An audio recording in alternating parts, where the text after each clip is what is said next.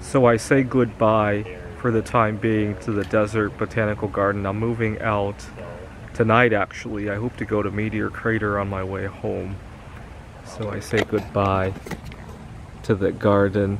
And it's nice that oftentimes the reason something doesn't turn out is because God has even better plans for us.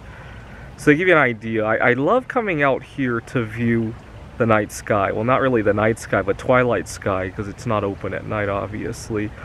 I was hoping to view the lunar eclipse of November 2021 here.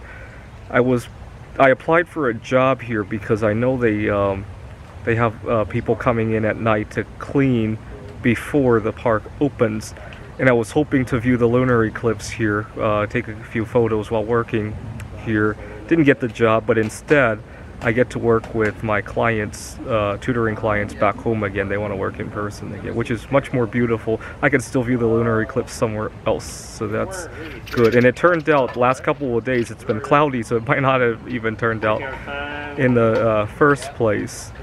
I hope to come back here to the Desert Botanical Garden to have my solo sexual wedding someday. I've seen people hold weddings here. But one thing I learned about coming out here is that there's a lot of life here that we don't see back home in Seattle.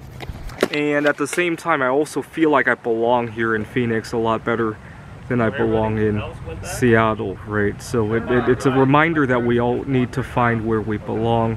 I actually belong in the Rocky Mountains even better than over here, but that's another story. I hope to transplant myself to Seattle, to transplant the things I learned out here back to Seattle, right? I talked about accepting people for differences in lifestyle and differences in sexual orientation, especially lack thereof, right? Anyway, my grand finale here for the time being. I do want to come back here for my wedding.